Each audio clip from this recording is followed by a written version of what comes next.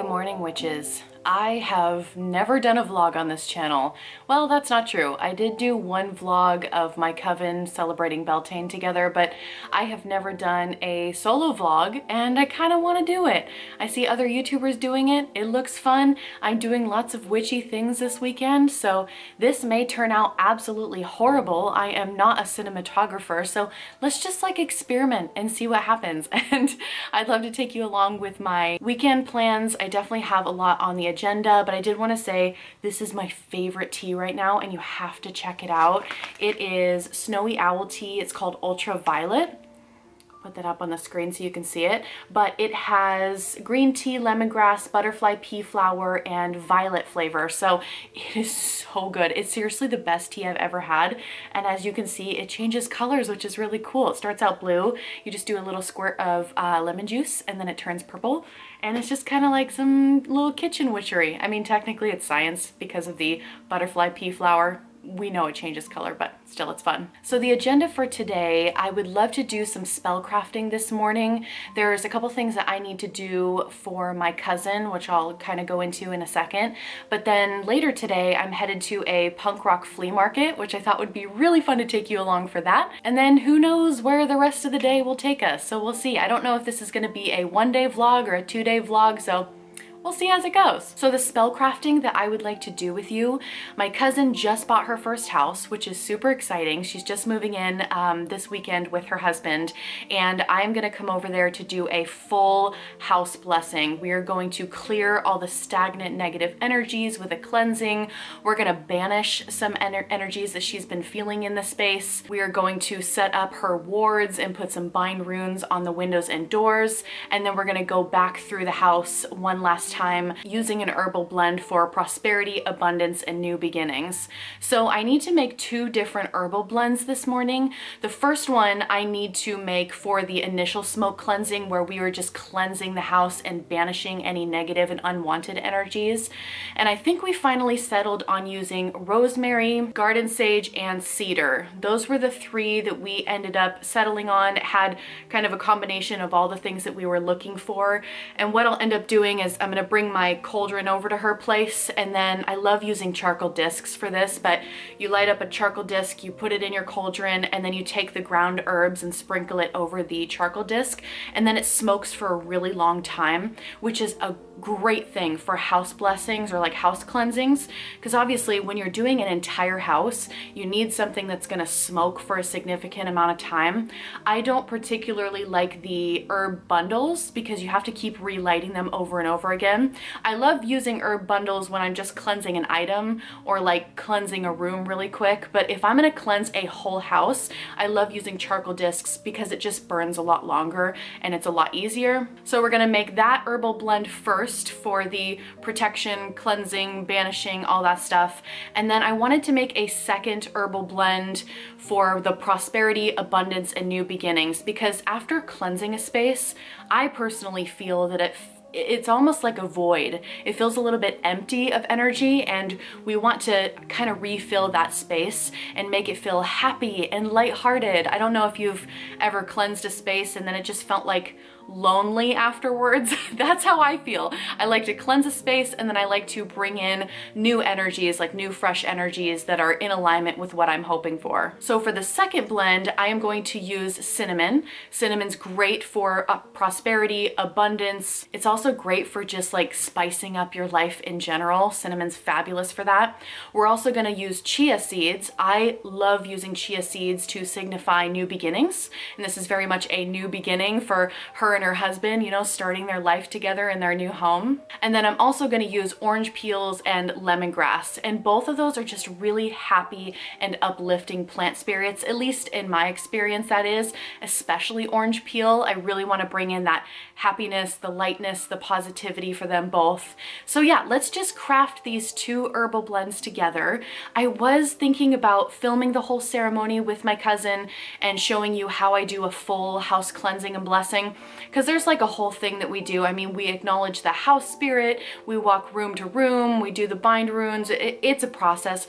So I kind of wanted to film that, but then I ultimately decided that I really wanted it to be kind of a sacred ceremony just between her and I as we did this with her house. So I won't be filming it, but I'll at least do the blends on camera with you, and I'll definitely share the recipes on screen as well. So yeah, let's just do a little bit of witchiness, and then we'll get ready to go to the punk rock flea market and then see what else happens.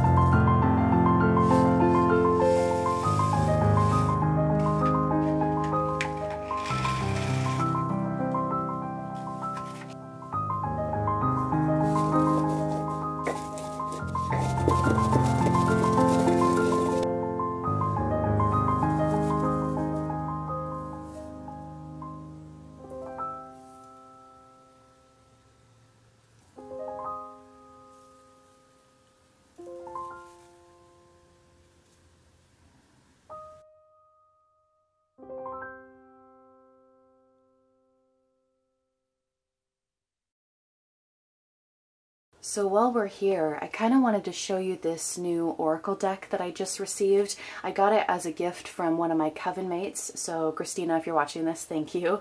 I'm really excited to work with it a little bit more. It's the 40 Servants deck, and this is the booklet that comes with it, but I've talked about servitors I think quite a bit on my channel now. I do have a video about what servitors are and how to create them, so I'll link that down below in the description box because I'm not really, you know, going to go into all that in this video. But I also have a protection magic video where I talked about my personal practice a little bit with servitors and the magical entities that I like to invoke. So I'll link that video down below as well. I talk about my personal servitors, and I have one that's kind of like a servitor tulpa hybrid that I work with. But anyways, I love working with servitors, and this whole deck, let me show you. Here's the back of the cards here. But this whole deck is dedicated to different servant archetypes. So like the explorer, the master, the devil, the thinker. I mean, there's pretty much any archetype that you could imagine in here. And I haven't even looked at all the cards yet. This is really, really neat. But you can use these as just a regular oracle deck, you know, like using it for divination or something. Or you can use it to help you create your servitor. So let's say, for example, let's go with the witch here. Or actually, you know what? Ooh, here's a road opener. That would be really good in a road opener spell. Ooh, the sun. Okay, now I'm just getting distracted, but let's say you are creating a servitor that really matches this monk archetype. You could use this in the creation of your servitor by using this as the house, because when you create a servitor, you want to have some sort of home for it to live in. It's kind of like a genie in a bottle situation. So this card could be its home. So I'm excited to work with these cards, and yeah, how cool is that? I just had to show that to you because it's a brand new deck I got, and I've never seen anything for servitors or even remotely anything for chaos magic. It seems like nothing is created for chaos magic. Anyways, just had to show that to you because I thought it was really neat. My fiance and I just got to the punk rock flea market, and I have absolutely no idea what to expect. I've never been to a punk rock version of a flea market before, so hopefully we find some good stuff. I'm hoping that I'm able to find something that I can turn into some sort of magical tool, so I don't know, we'll see.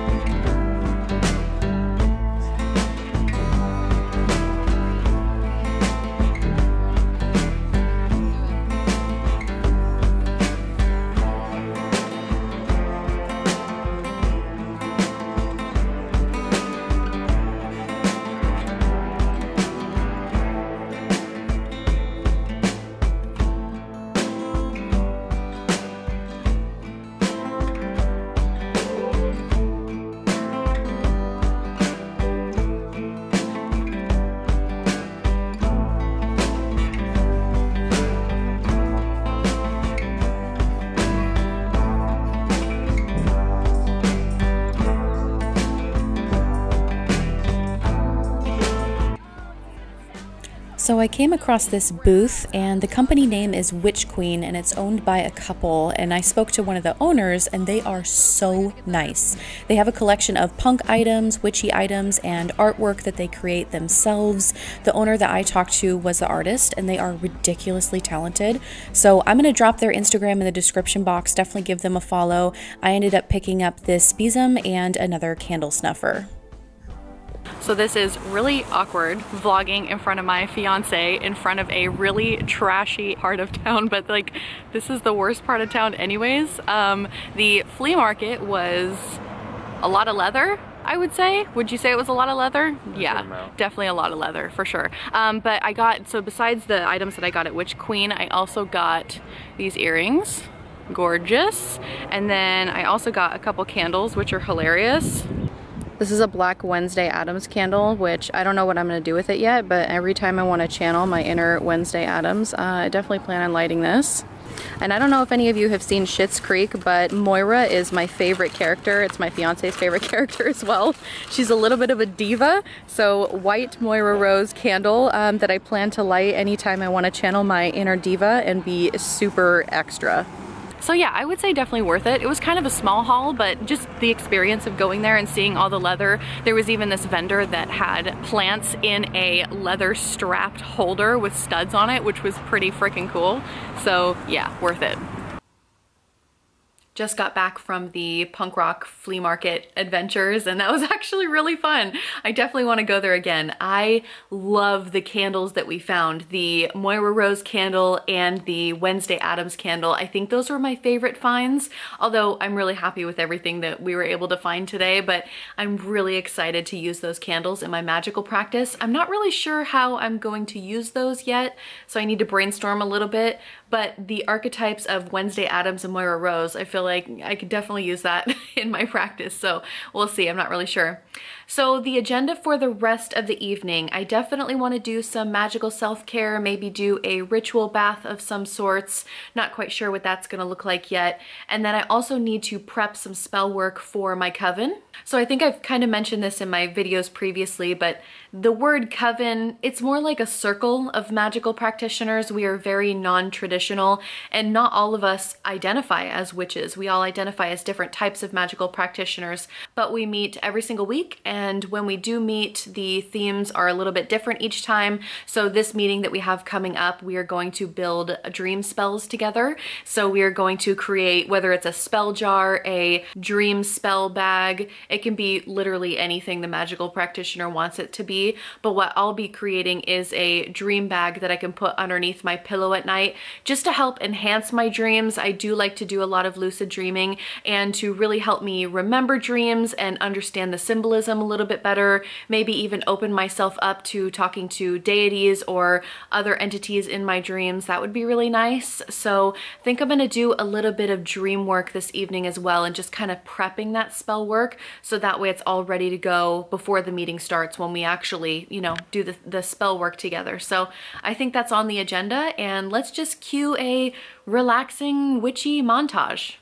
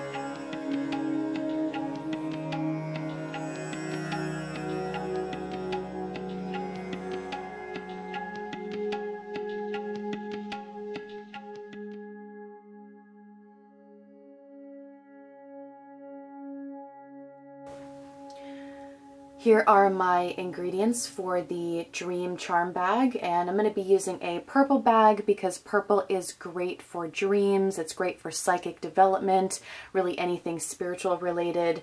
And then I'm going to be using some rosemary for protection. I really want to be protected during my dreams because I tend to have a lot of bad dreams, a lot of nightmares, and so it's nice to have something that is protecting me while I sleep. That is for my own psyche. You can do whatever you want for your dream spell.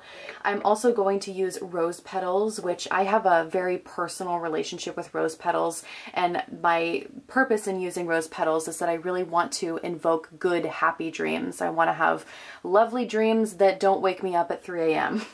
And then I'm also going to be using blue cornflower. If you've never used blue cornflower before, it's excellent for developing psychic abilities, and you can even use blue cornflower in divination as well. So I'm going to be using this to really enhance the messages that I receive in my dreams. I really want to be able to talk to my spiritual entities in my lucid dreams. I want to be able to receive clearer messages, and so that's what the blue cornflower is going to be for. And then I also have 3 amethyst hearts. Amethyst is great for dream spells or sleep spells in general. And then I have some angelite here as well. And then I have my sigil. The sigil that I created for this is a combination. It's a mega sigil. It's kind of what I call it because it is 3 different sigils all rolled into one sigil. So I just call it a mega sigil. You know, it works, whatever. I'm a chaos magician, so I do what I want. But this sigil is going to be for 3 specific intentions that I have. The first intention is that I want to remember all my dreams. I also want to receive clear messages in my dreams, and I want to have happy dreams. So those were the 3 sigils that I rolled into one, and then what I will do is I will fold this towards me because I really want to bring that energy towards me. So I'll fold it towards me, turn it clockwise, fold it towards me again, turn it clockwise, and then one more time fold it towards me. And then I will be putting all of this in the charm bag and then enchanting it during our meeting. It is the next day, and I decided I wanted to come out in my backyard to just enjoy a morning meditation. I've got the cat on my lap, I've got the dog within 5 feet, so it's really not a solo adventure this morning, but that's okay. Also, you can kind of see, there's my garden over there. I would love to do a garden tour at some point because I do a lot of green witchcraft. But I just wanted to say thank you so much for being here with me. Thank you for watching this whole vlog if you've made it to this point. This was really fun to do. I've always seen other YouTubers vlog. It looks like a fun time. It is so much harder than it looks. I did not realize how much goes into making a vlog look good. Like I have a lot of room for improvement. I already know what I need to do better next time. So thank you for just being on this journey with me. I watch other YouTubers and their vlogs are just, oh, so gorgeous. So that's a pipe dream. I would love to be like that one day. But I also just love witch vlogs because you get to see what witches actually look like. There's this stigma in our society that we are some, you know, goblin that lives deep in the woods and we're evil and scary and all that, and most of us aren't. I mean, let's be real. Sometimes I am a goblin and I do want to live deep in the woods, but I'm just a regular person. You know, if I were walking along the street, people don't know that I'm a witch. I mean, they really don't. And so I love watching these witch vlogs because you get to kind of see that we're all just regular people. And I also just love watching other people cast spells and do their spell crafting. It helps me stay more connected to my magical practice, so I hope you enjoyed a little bit of that in this vlog. But I just wanted to say I hope you all have a very blessed day, and I will see you in a video very soon. Bye.